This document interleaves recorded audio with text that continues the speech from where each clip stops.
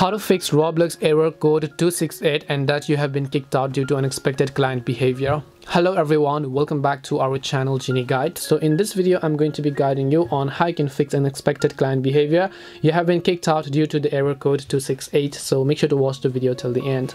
Now this error code means that your Roblox ID has been banned, and that's simply put, and to the bottom line, that is the answer to your question.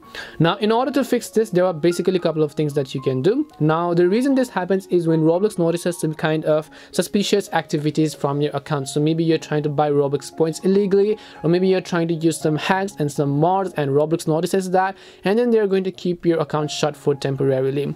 Now if this is a permanent ban, then there's nothing you can do about it. You just have to contact the customer care, or else what you want to do is, first of all, you want to simply go ahead and open the settings application. Now you could be using it on a PC, you could be using it on a mobile, whatever the case. Just open up apps first, and then on the list of these apps you want to simply go ahead and actually search for Roblox. So just go ahead and do that.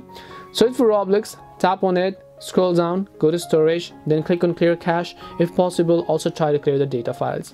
Then once you clear the cache files and data, what you have to do is open up your Play Store, then simply check if the Roblox app has an update. Now if it does, make sure to update it. After we've done that, the final part is about using a VPN. The reason I'm telling you to use a VPN is because VPN is going to change the IP address. So if Roblox has banned your IP address, then it will most likely give you the option to log in, when you this time connect to a VPN and then try to log into your account.